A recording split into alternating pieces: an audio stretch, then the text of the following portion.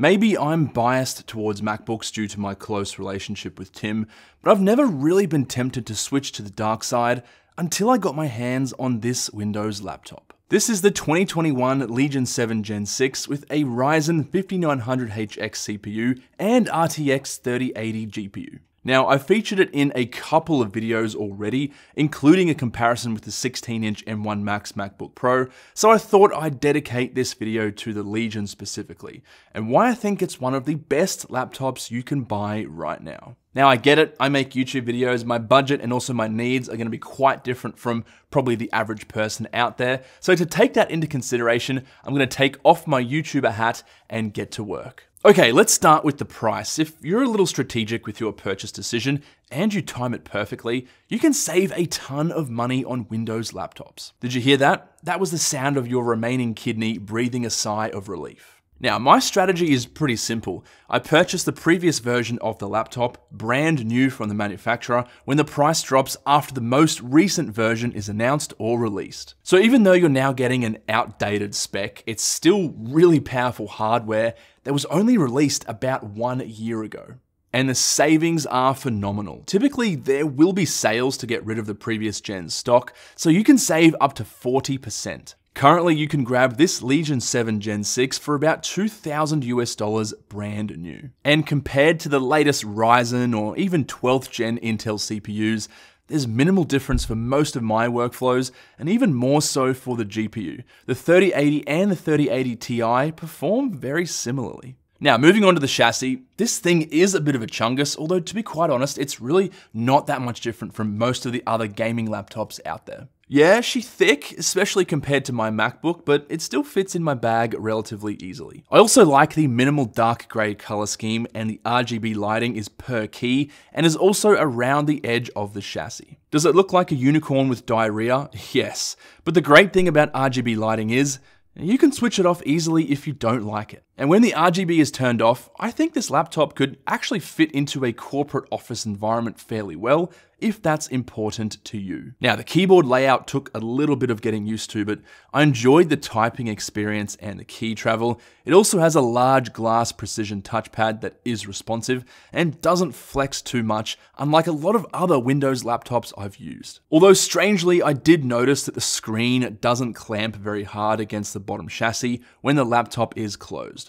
Probably not an issue, it just feels a bit weird when carrying it around. Now, for cooling, the hot air is exhausted out the back and side vents, and if we flip this bad boy over, you can see the cold air intake on the bottom. Inside, there's a vapor chamber, and it's as effective as it looks, but more on that later. While we're inside the chassis, you can actually upgrade the RAM, the Wi-Fi 6 card, and there are 2 different NVMe SSD slots for upgrading or adding more storage. So that's a big thumbs up for upgradability. Now, moving on to ports, this Legion is running an AMD chip and not an Intel one, so you won't get Thunderbolt, but in terms of port selection, it's still really impressive. 2 of the USB-C ports are USB 3.2 Gen 2 with DisplayPort 1.4. One is located on the left side and the other is on the back. The one on the back also allows you to charge via USB-C, but of course at a much slower rate. Also, yes, that is a webcam on-off switch. What I really like about the Legion though is the location of the ports.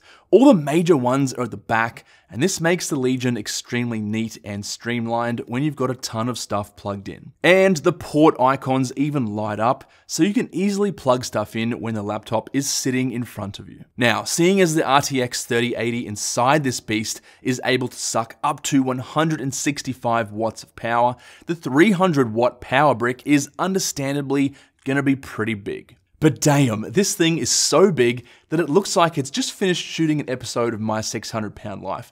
I mean, seriously, like, it's almost as big as my head, and once you stuff this into your bag alongside the laptop, it really starts to weigh a lot and take up a lot of room. Now, let's also talk about the screen on this laptop, because in my opinion, this is one of the best features. Now, it's a 16-inch 16:10 aspect ratio panel with a very respectable refresh rate of 165 Hz. In my opinion, there aren't enough 16:10 gaming laptops out there, and although that aspect ratio might cause some odd performance issues in some games, it's great for web browsing and productivity. Don't forget you can switch to a 16:9 aspect ratio, but you might get some stretching or some black bars in-game. Now, the panel is technically a 1600p panel, which is much more pixel dense than 1080p, but not quite as demanding as a 4K resolution. In my opinion, 1440p or 1600p in this case is the most optimal for gaming laptops. It's not super hard to push games in, and it also gives you a nice image quality when doing other tasks. But the cherry on top is how bright it gets.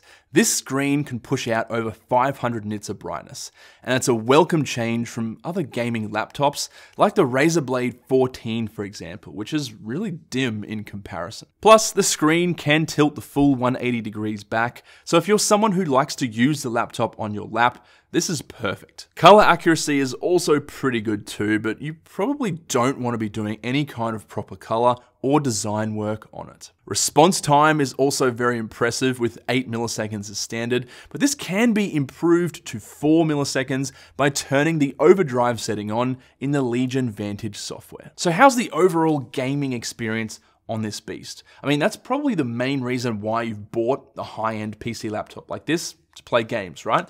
In short, it's pretty good. Firstly, yes, you can disable Optimus if you want via a mux switch, so when connecting to an external monitor, you'll get G-Sync and a slight FPS boost of between 10 to 15%, depending of course on the game. Now, I'm not going to go into detail and bore you with all the FPS graphs and benchmarks, because the most important thing is how is the overall gaming experience? So I went out and tested some popular games at the native 1600p resolution of the screen. And don't forget, this is a max wattage laptop RTX 3080 at 165 watts. I was able to get a consistent 100 FPS on Call of Duty Warzone at max settings, and performance was even better when changing some of these settings to medium or high. Battlefield 5 performed similarly, getting over 110 FPS at max settings and over 140 on medium settings. Twitch shooters like Rainbow Six Siege were hitting a consistent FPS of over 200 on ultra settings, and even really demanding games like Microsoft Flight Simulator could be run at around 45 FPS when selecting high-end settings. So the most important takeaway from this section is no matter what AAA game you throw at this machine, you're going to get pretty respectable FPS. So if you dial those settings back to medium or high, you can probably saturate that 165 Hz refresh rate relatively easily. And if you do have a really demanding game, you can also drop that resolution back to 1080p and squeeze even more performance out of that 3080. Now, during gaming, the fans do of course get loud. I mean, this is a gaming PC, and the performance can be adjusted using the different modes the Legion software offers. But I found that they didn't really make a huge difference. Remember that vapor chamber I mentioned before? Well, it does a good job at keeping the RTX 3080 pretty cool.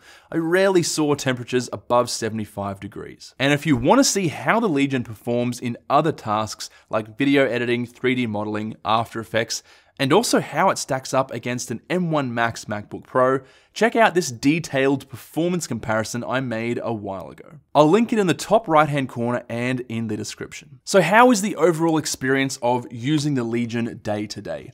Honestly, it's a pretty solid laptop. I mean, yeah, it doesn't have the best battery life. No Windows PCs do. But the fact that it's such a good all-rounder, you get awesome gaming performance. If you do video editing or After Effects, it smashes those out of the park. You get an awesome screen. And the color scheme as well is just super minimal. I mean, this is going to fit in basically any environment. If you're a college student in a lecture, if you're in a meeting with corporate bigwigs at work, for example, it doesn't look too gamery. It doesn't look racery or anything like that. It just looks like a normal basic laptop. And out of all the other Windows laptops I've used in the last year, including some RTX 3060, 70, and 80 PCs, this has been the most solid performer. It's just, as I said before, such a good all-rounder that I really don't regret my purchase.